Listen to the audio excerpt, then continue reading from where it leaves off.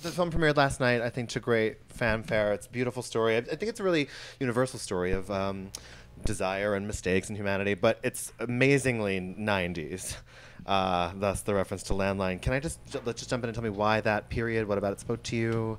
And how did you manage to everything? I feel like in film schools, like continuity classes will be taught about the things you found and put into this movie that I'm sure don't even exist anymore. That's so sweet. Yeah, we had to get Zima from eBay, and it was delivered green, so we had to dump it out and put water in it. But we have a little Zima shot in it, tastefully though. We didn't want to, ride too hard on the nostalgia and make people. Use slap bracelets and do kid and play moves. We wanted it to be, if you took the 90s out of the story, it would still be a really nice and thoughtful and full story. But we said it in the 90s because we didn't want to have to rely on Facebook and Instagram as a device to tell a story about kids and people cheating. Even like that listening tower at the record store where you hit the button, it plays 30 seconds. It made me feel so old. There's something really that sweet record about store it. closed 2 days after we shot. Yeah. Wow, signs of the times. Jenny and Abby, you guys are so wonderful, and your chemistry as sisters. Not always the best of friends, I would say, that grow closer. Do you either of you have siblings? And Gillian, did you work with them at all in the dynamic? Did you put them on a roller coaster or send them for a massage together? I should have. We both have siblings. We both have sisters. Abby has. Well, I'll let Abby talk about her own self.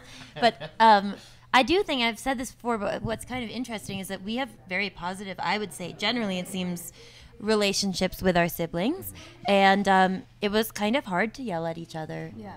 Because what a love.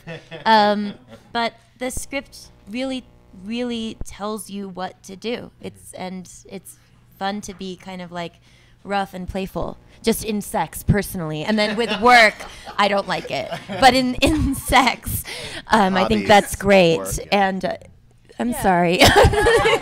Sorry. I'm trying to take this really seriously. I'm so glad. I should mention that the two of you worked together to quite a bit of success before with Obvious Child, which was such an amazing, if an abortion movie could ever be just so goddamn enjoyable, it was that one. So Abby, sort of walking into this, I feel like your character has a lot on her back.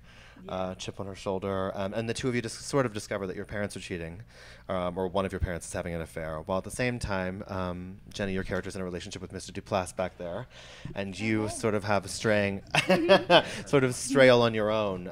I guess, is that difficult to deal with? I think we all, it touches adultery and lying in relationships and trust touch all of us.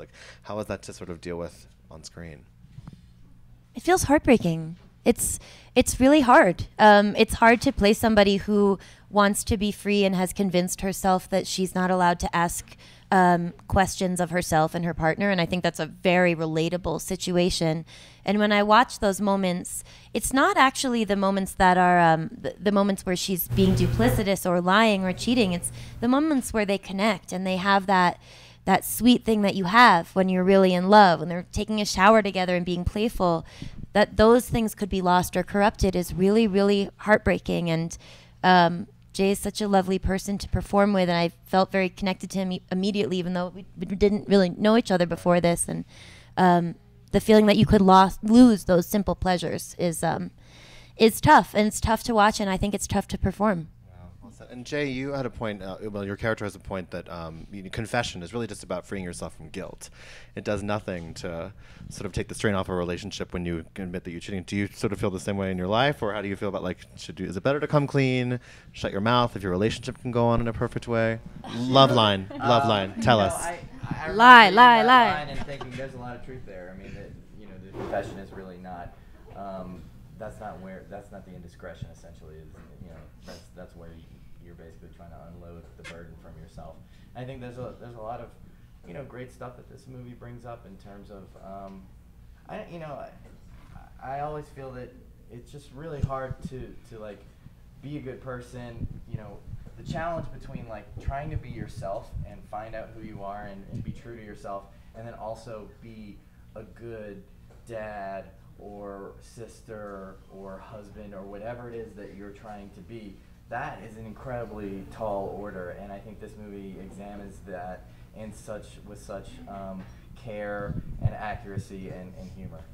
You're the one who has to, your character has to sort of hold everyone culpable through all of her teenage angst, and also sort of define your own like sense of morality. I mean, that's no pressure. I think Allie, she's very independent and she does like to take things into her own hands. But yeah, I think she's heartbroken when her family breaks up, but it brings everyone kind of closer together in their own way after living separately for so long.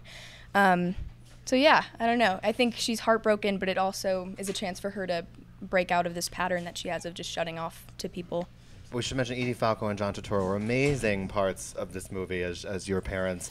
And I don't know, seeing Edie Falco with like a sculpted nail hold a cordless phone took me so back to Carmela Soprano that I almost cried. I'm like, why does this just feel right about the world? So if you wanted to say real quickly just about getting them involved and agree. Yeah, it was a dream. I sent them the script and they read it and they liked it and they signed on and I was She's shocked. very picky, Edie, especially. I don't think hear she's that. I was very flattered and nervous. And John and Edie have known each other for many, many years, and yet they've never worked together and they've never played a married couple. And putting them together in a room to be a couple, you know, you could really see the love that this couple has had. And I think it was because of their deep friendship.